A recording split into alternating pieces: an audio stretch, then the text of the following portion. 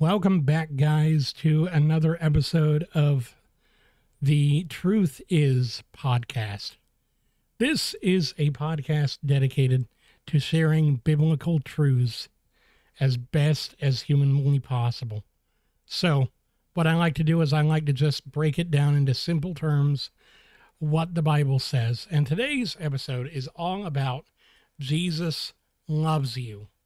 Now, the reason why I went with this as my second episode of the podcast is mainly because I feel like we don't hear that enough in today's world. We don't hear that someone loves us nearly as often as we think we should, or even we really should. Because honestly, let me be frank, there are a lot of folks out there that have not felt loved by other human beings. And I was one of them for a long time. I struggled to feel like God would love me. I grew up in a home where my dad never really showed me much approval for much of the things I did. So at the end of the day, I felt like if I couldn't win his approval and his love, or what I thought his love should look like, then why would God ever love me if my own father wouldn't? And because, the Bible describes him as a heavenly father. It describes him as, the Father in heaven.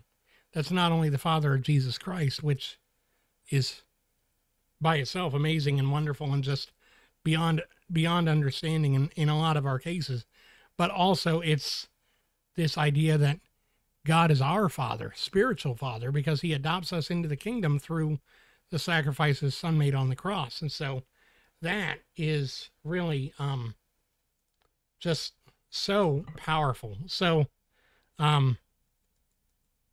just the idea that Jesus loves you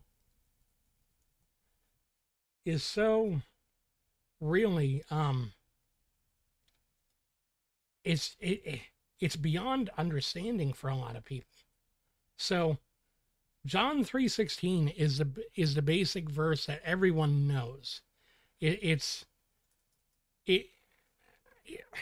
Everyone knows, not everyone understands. That's the problem.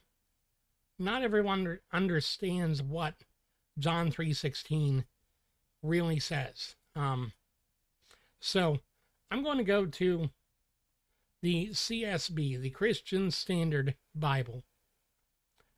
And so this will really bring home what this verse means. It says here, "For God loved the world in this way."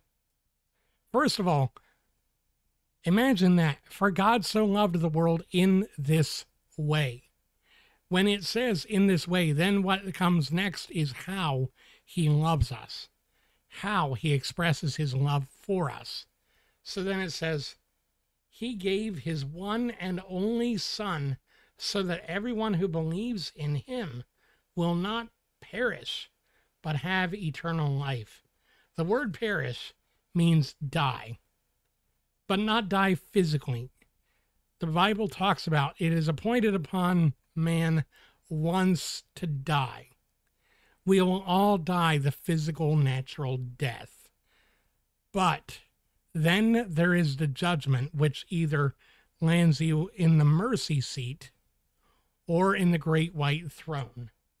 And these two judgments are very different. The mercy seat judgment is for the saints who have accepted the gift of God and are given rewards based on their service in the kingdom. Not that our service saves us, but that our service contributes to the kingdom and that recognition is being given. The great white throne judgment, on the other hand, is where Jesus is conqueror and king. Not that he isn't in the mercy seat judgment. Let me be clear there. He's a conqueror. He's king no matter what. He rules the world in the last days, but, or in eternity. But in the great white throne judgment, he is literally going and judging those who have never accepted the gift of eternal life through Jesus' sacrifice. So he gave his one and only Son. I'm reminded of the story of Abraham and his son Isaac, where God asks Abraham to take Isaac with him and go make a sacrifice to him. And the sacrifice is Abraham's son. Abraham could have said, no, God, forget that. I'm not doing that. You promised me a son. I've got him. I'm not giving him back. But instead, here's the thing. Here's the real important thing. Abraham loved God, and he trusted God. God had made him a promise that he would be the father of many nations, that he would have descendants as numerous as the stars, as numerous as the grains on the sands of every shore. That's a lot of people. So imagine that. And it's, by the way, it's not just Israel that's part of that. It's the spiritual descendants as well, the ones who have accepted Christ. I do believe that is part of the promise as well. I may be wrong. I do not know. I will admit I do not know. But the major thing here with this is Abraham trusted that even if he did have to kill Isaac, God would raise him back from the dead to make that promise come true. That was the thing. And so where it says that in the New Testament, where it says that Abraham's faith accounted for his righteousness, or was counted unto him as righteousness, that's because his faith went to a level that most of us could never go. If I had a child, I would find it very difficult if God said, sacrifice your child to me. I would have a very hard time going, yes, Lord, because I would be very protective of that child. Imagine how he felt about his son. Jesus, not only is he his only son, only begotten or only born son, but it's also the perfect, sinless lamb. He hasn't done a thing wrong in his life, and yet the Jews and the Romans are going to kill him. Because that's what needs to happen in order for us to be set free from sin. That's the thing. God loves the world so much, he's not going to just conquer, but he's going to set us free from the one thing that none of us can say we're free from until we find it in him, and that is sin. Sin is the one thing that we are all going to suffer from because we're born into it. We're born into the sinful nature because man fell. Man failed. And so we need a Savior. But if we believe in that sacrifice and we truly take it as face value, not trying to read into it, not trying to game it, not trying to do anything about it, just believing, yes, Jesus died for me, to save me, little old me, insignificant me. Who am I that you are mindful of me, Lord? Who am I that you would consider me, Lord? And yet here God is saying, I love you so much, my son is going to come into the world and I'm going to have him die so that you might be saved. I'm going to come down. Jesus is saying, I'm going to come down and I'm going to live a sinless life, and then I, Jesus, am going to die on a cross to pay for your sins. But that's not all he did. He came back. He came back. You know, I heard there's a popular video from like a few years ago called The Gospel in, I think, 3 minutes, 4 minutes, something like that. And he said, in it, the words are pretty catchy, but one part of the rap, it's a rap, talks about when the tomb opened, heaven all cheered because that means the check cleared. It wasn't just the death that caused the redemption, it was the resurrection as well. If he just died, he'd be like any other man. But because he rose again, he was not only perfect and sinless, but he was also God incarnate, God in the flesh, God with us, Emmanuel. That is a powerful thing. That is the thing that really grabs me and just says, oh, if I could have more conviction about that, if I could have more faith that goes to that level where I can really believe that wholeheartedly with no doubts. Because even now, as a 3 years recovered addict and sold out Christian for Jesus, I'm still at times very forgetful. We get amnesia.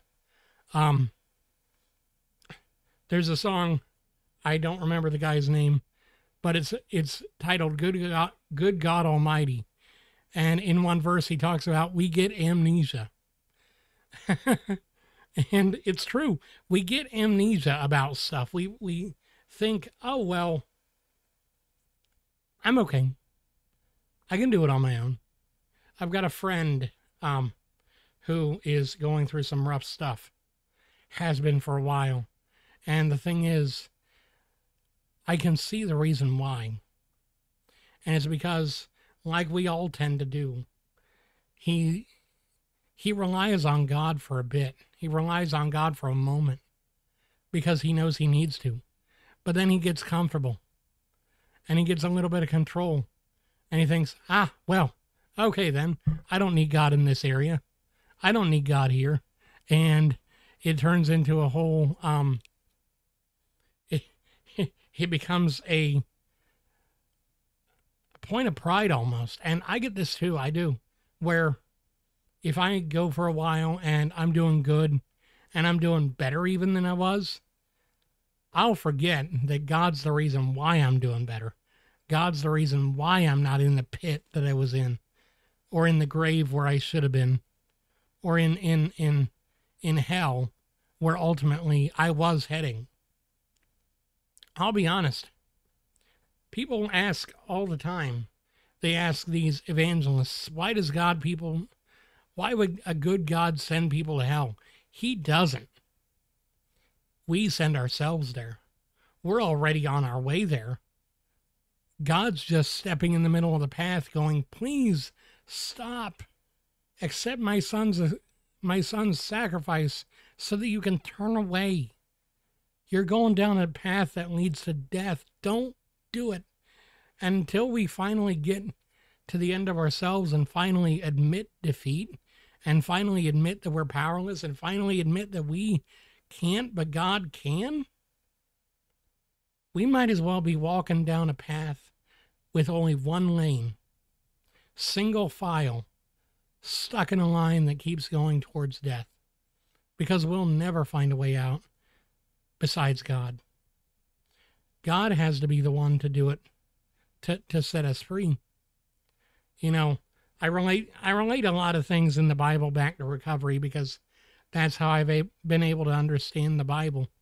And honestly, I've talked about this with many people. Recovery isn't just for addicts. Recovery is for all of us.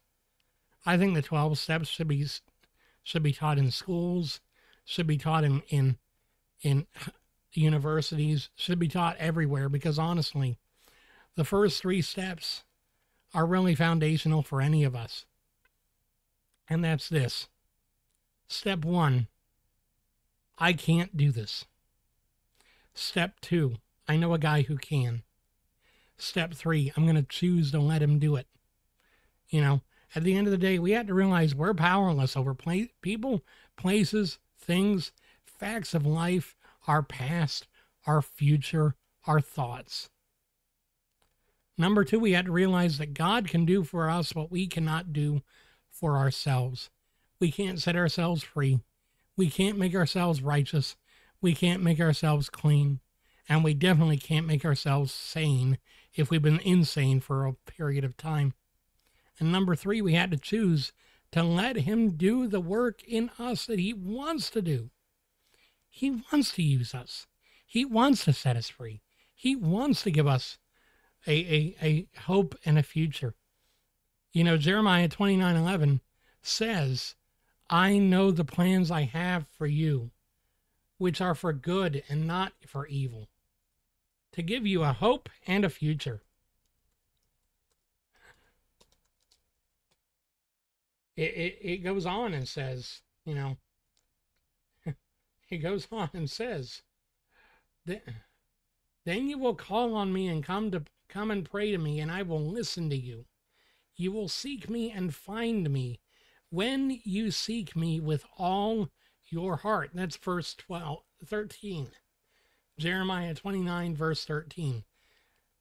When we seek him with all of our heart, with all of our strength, we will find him. We'll find him in the smallest moments. We'll find him in the biggest things. We'll find him in the daily miracles that we have. You know, I like to say every day has miracles attached to it. You woke up this morning. That's a miracle. You're able to breathe today. That's a miracle.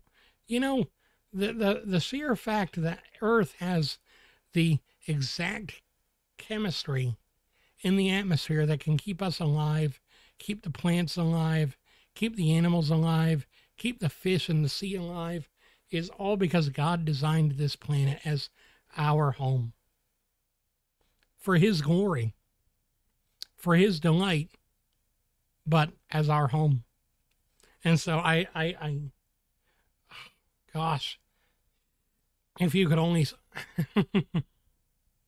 some of the things I've seen as I've walked this path of these past 3 years, where I've gone from being completely insane to finally finding sanity, to finally finding freedom. It's like night and day between who I was and who I am. I can't even begin to express how important it is to know this simple truth. The truth is, Jesus loves you.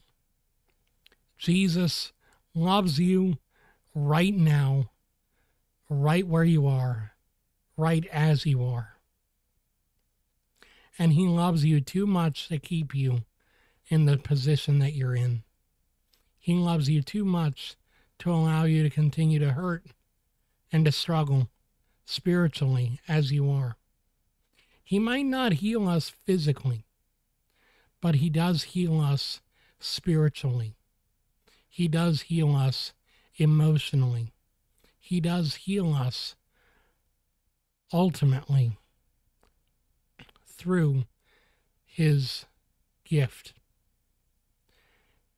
But the thing about a gift is you have to accept it.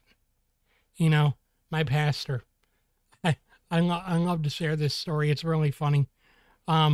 This last December, this last Christmas, I got both of our pastors. We've got our head pastor, and then we recently added an associate pastor just this past year. And I got both of them small gifts. Both of them are not gift people. But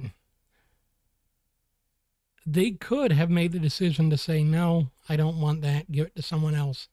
But instead they accepted the gift. I was offering it freely. I wasn't expecting anything in return.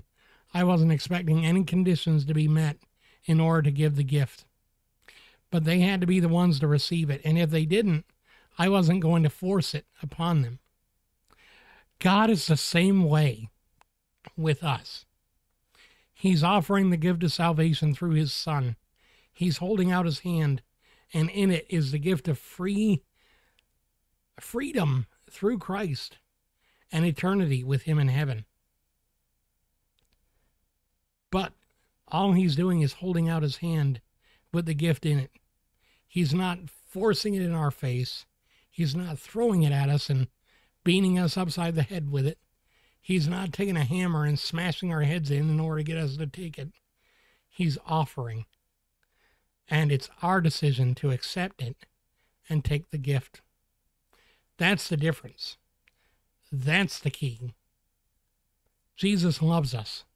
He offers the gift. Are we willing to take it? Are we willing to say, yes, Lord, I will choose to be yours? Or are we too full of ourselves? Thank you guys so very much for watching, for listening, for sharing, for subscribing, for being here. I appreciate you so much. Take care. I remember every day to pray for you guys. You are so precious in God's sight, and you are so precious to me. Thank you so much for being a part of this channel. I hope you have a wonderful, God-blessed day. And I will see you guys again next time here on The Truth Is from the Wandering Wind. Take care.